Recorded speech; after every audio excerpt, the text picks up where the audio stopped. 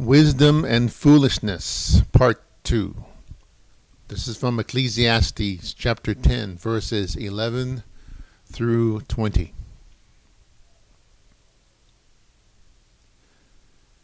As in the first part of chapter 10, Solomon strings together phrases and examples of wisdom and foolishness. And like part 1 of this message, it is up to the believer to determine how we need to live our life. We live it not as fools, but as believers who want to have wisdom, seek out wisdom, and live out our lives using the wisdom that God has given us.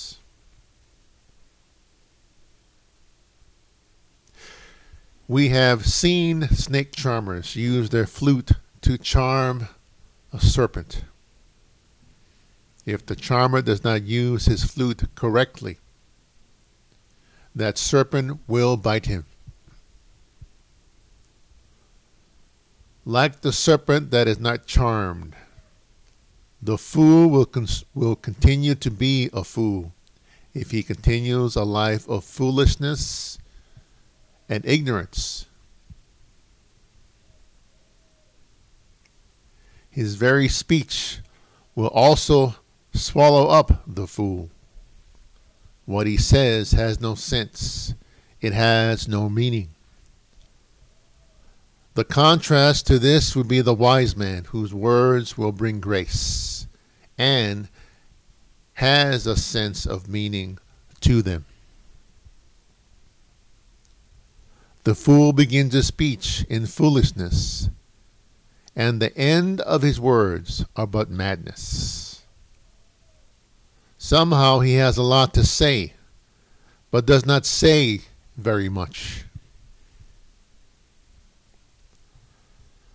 Another aspect of the foolish: you cannot tell them anything at all. They are so tied up in their ignorance and foolishness, what they know, what they believe, which is really nothing at all. They will not listen to wisdom. They will reject wisdom. We as believers show wisdom in our words and what we do, our very actions. Foolish words of the fool and their actions bring nothing at all. Much like their words, the very actions of a fool tires them out. Their ignorance is most telling in the most ordinary matters, which extends to spiritual matters as well. If a fool cannot find a town, find the city, find a place to go, how in the world would he find God?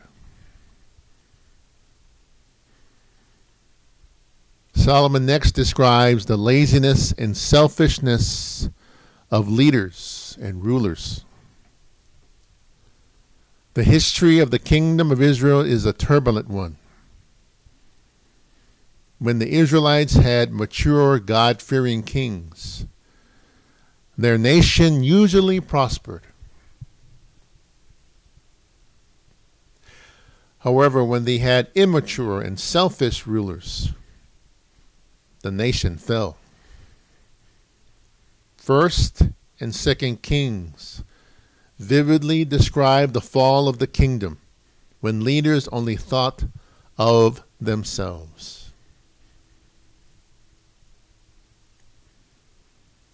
Money is king in our world. Wealth is power. With it, you can do just about anything. Leaders, businesses, families, even churches falsely believe that money is the answer to all our problems. Our problems are easily fixed and answered if you just throw money at them. Much like the quick enjoyment wine gives us, it is only temporary. So too is the last thing we just bought. We want to buy more and more and more. The Bible tells us that we need money to live in this world. It is a necessity. It also tells us the consequences of loving money. Wealth is dangerous because it deceives us to believe that money is the easiest way to get everything we want. The love of money, the lust for it, is sin because we trust money rather than we trust God to provide for us. The love of money will only bring pain. It will bring sorrow. And it will take you even farther away from God.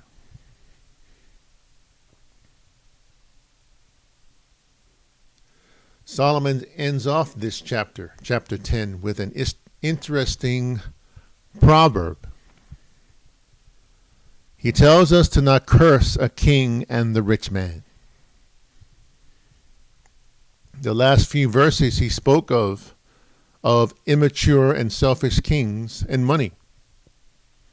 How appropriate then for Solomon to end it off this way. Looking at the remaining verses, who would not be upset and angry at a leader or ruler who only thought about himself? That is the nature of man.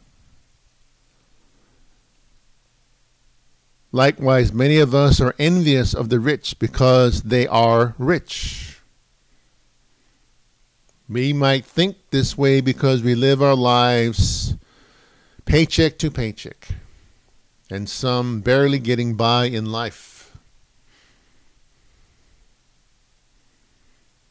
The truth is that we should not be worried or concerned about who or what our leaders are doing. Remember, all things are in God's hands, and He controls all things. The same goes for those who have wealth. Does it really matter who has money and who does not? What truly matters is what we do in life with the benefits that God has given you. He may give you wealth. He may give you fame and fortune, or He may not. All we need to be concerned with is that we grow and mature as believers. Nothing else should matter.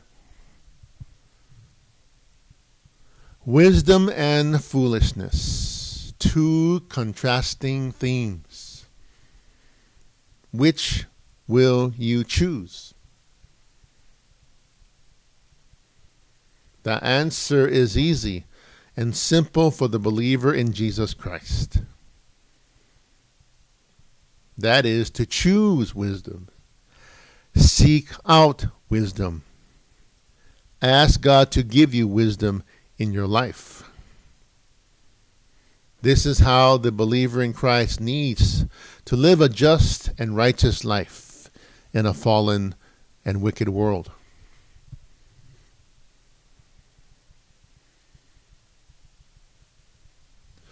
Solomon showed us again the contrast between wisdom and foolishness. The world as a whole is foolishness, filled with fools, filled with those who are ignorant of who God is.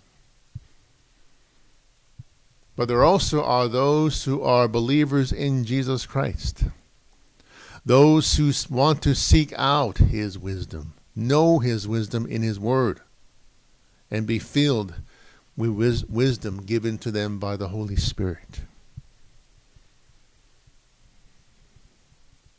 Those who are fools do not have to remain as fools, though. They can be wise, but only if they seek out wisdom. The wisdom that God gives to human beings. And so we pray, Father, that you will open the heart of the fool now. Open that life, open that door that is closed so that they can receive your grace, receive your wisdom, receive your forgiveness from sin. And as they are opened, that, Lord Father, you will open that life even more to change them from within, to convict them, to turn them away from a life of doubt and of foolishness, and bring them into a life that is founded on your grace, on your mercy, on your wisdom. We know, Lord, again, that many around the world live a life of foolishness, want to live a life of ignorance, want to live a life of rebellion. But your grace is sufficient. Your mercy is freely given to all, but all need to turn from that life of rebellion, of foolishness, of rejection, and turn to you, Father. And so we ask, Lord, again, you continually open the heart of the lost sinner. That you will continually open the life of the person that, again, turns away from you or wants to turn away from you. And bring them to you, Father. We ask all this in Jesus' name. Amen.